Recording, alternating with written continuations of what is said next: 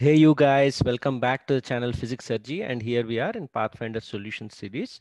Today I've brought forward a tricky problem from the topic of kinematics. It's an objective number 21 in the book Pathfinder.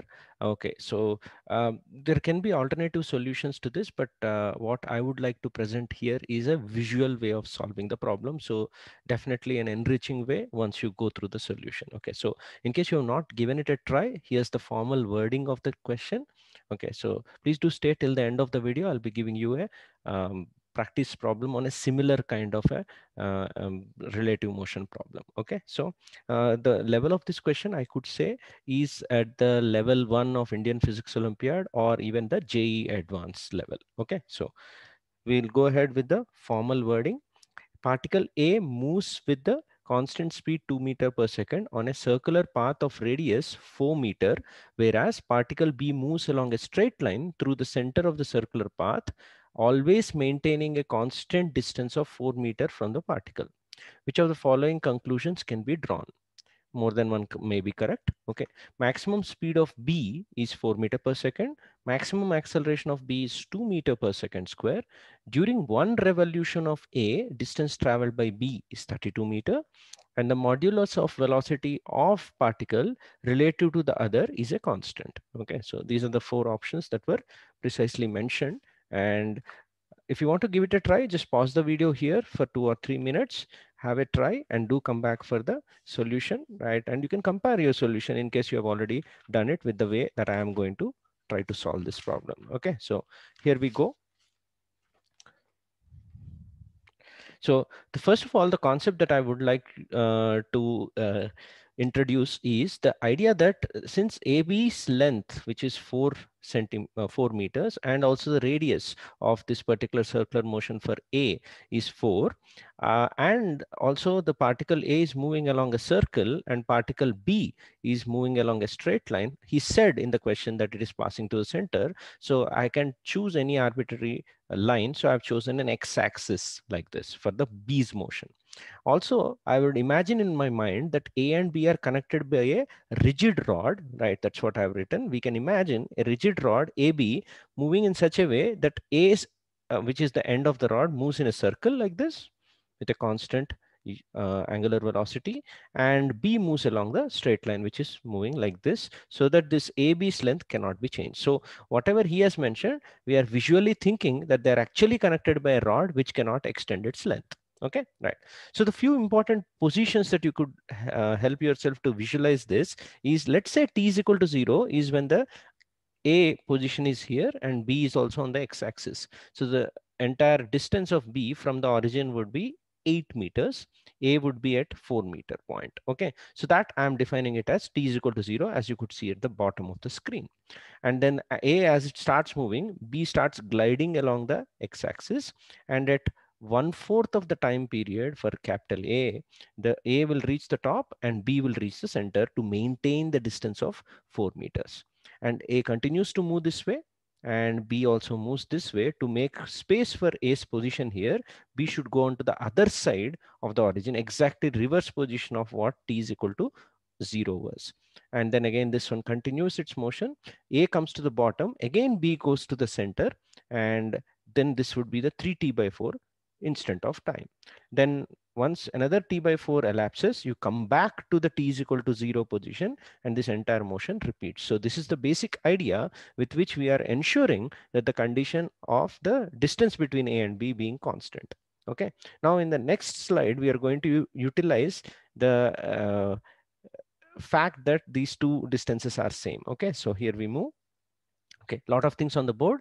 Just try to follow my lead instead of reading things on your own. You'll otherwise get confused. Okay, so I've drawn an arbitrary position at which this point, a point A is moving along circle.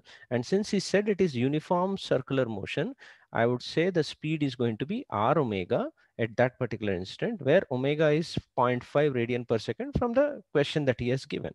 Okay, so he said that this is going to be 2 meter per second and this is 4 meter, therefore 0.5 radian per second.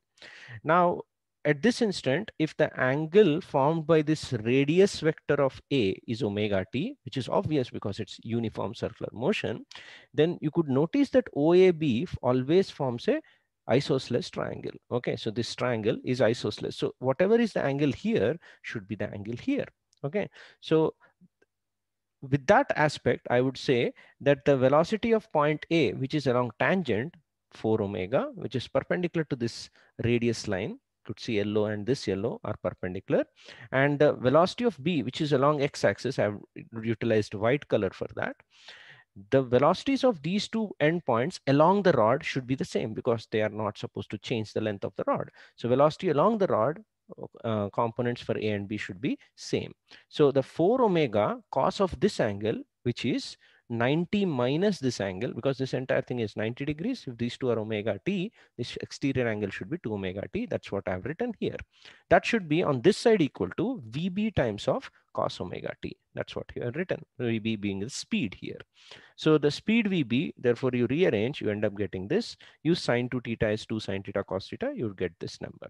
I have introduced a minus sign to respect the fact that at t is equal to 0, the value of the velocity is 0, but at t greater than 0, B starts moving towards negative x-axis. So just to represent my motion in the diagram.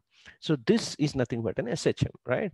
So the value of VB max is going to be 8 omega when sine omega t becomes 1, that is omega t is pi by 2. So that is this position. This is the position where VB becomes maximum. Okay, and the value of that maximum is 8 omega. With omega substituted as 0.5, you get 4 meter per second. This was one of the options. Okay, second one, xb, that is the integration of this vb, gives you 8 cos omega t plus a constant, and that constant you can substitute, right? At t is equal to 0, b was at 8 meters, we said, right? Completely flat like this position. The b's position is 8 meters, so there is no need of any extra constant. It's taken care of. And also the differentiation of this will give you acceleration of b along the straight line, which is minus 8 omega square cos omega t. Therefore, the maximum value of acceleration that he has asked in one of the options will come out to be 2 meter per second square, where it is 8 omega square. Omega I substituted as 0.5. Okay, and one of the other options, if you carefully observe, was he's asking during one revolution of A, distance traveled by B is 32 meter. I think it's easy to check that when A goes around like this, B starts from here, goes back to this position and again comes back, a total of 16 meters this way. Okay, and the 16 meters back. Therefore the 32 meter answer is also right. So how about the last option? Is it right or wrong? Let's try to check. Okay, so modulus of velocity of particle relative to the other is a constant. So he's talking about relative velocity being a constant magnitude. Okay, so how is that possible? So let's try to check it out in the next page. So I'll just borrow this diagram again and I'll make a statement which you'll like. If the position vector of A with respect to O is always making a same angle with a fixed direction, this x-axis, let's say, is as fixed direction, then this AB line also makes the same angle with that x-axis. And rate of change of that angular position or angle is nothing but defined as the angular velocity. This is the basic definition of angular velocity of a line.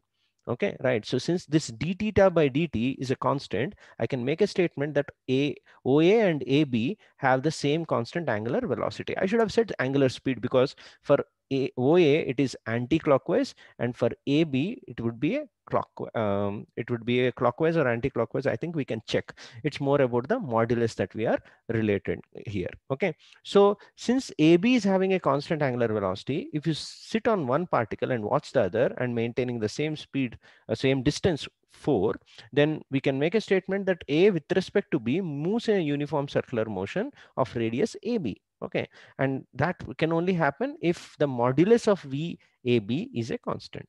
Okay, so I hope you understand this. The distance between the two is fixed. The angular velocity of A with respect to B is fixed, and therefore the speed of A as seen by B or vice versa should be the same. Okay, so that's why it's deemed as a constant, and we'll go back and mark the options that we got. I think we got all of them.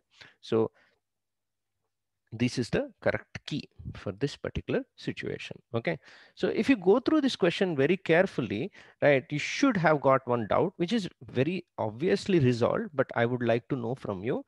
So the food for thought as you go through this problem is, how did we rule out that the particle B is actually not in the plane of plane of motion of A. He never mentioned. He said it passes through the center, but he never mentioned that it should be in the same plane. That is what I have taken in the entire solution.